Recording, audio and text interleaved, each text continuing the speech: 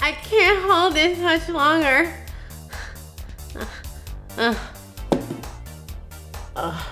Ouch. My smiling muscles. You know, I might not ever have to fight a giant in battle, but I do know how unnatural David must have felt trying on the king's armor. He was a shepherd after all. He wasn't going into battle. You ever put on clothes that don't feel right, but you wear them anyway so you can fit in with the cool kids? What about other stuff? Do you change your personality? Be something you're not to impress others? Maybe exaggerate or tell lies to make yourself look good. Or say words you wouldn't usually say or act how you wouldn't usually act.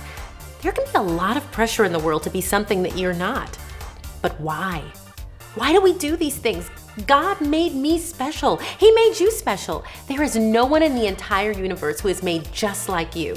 No one looks exactly like you. No one has your exact same talents. No one has shared in the same experiences. You're one of a kind. And when you realize that, when you figure out just how unique and special you are, you can find ways to make a difference using what you've been given.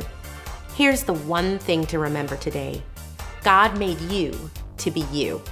He didn't make you to be just like everybody else, so be the you God made you to be.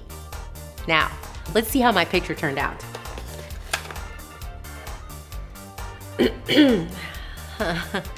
That's not how I look in the mirror.